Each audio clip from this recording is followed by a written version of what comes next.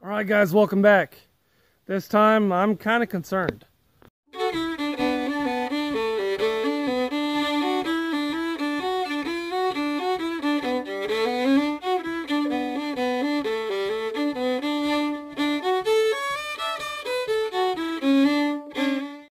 Okay, so I'm out here chopping up this tree, okay?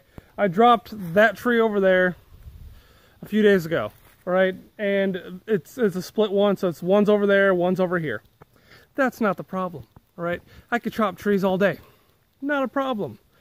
What I just saw though was this like fungus stuff growing on these plants, right? Multiple plants on my property have this. It starts out this little like pink dot, and then it turns into like it's starting to encompass the leaf and its stem and stuff. Here, I'll show you. Check this out.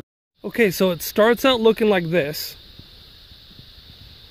These little dots, just little dots.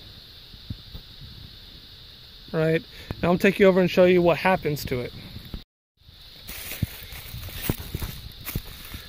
Okay, you see that stuff? It's like encompassing the yeah, see that? It's so weird. It's like eating it or something. I don't know. I've never seen anything like this.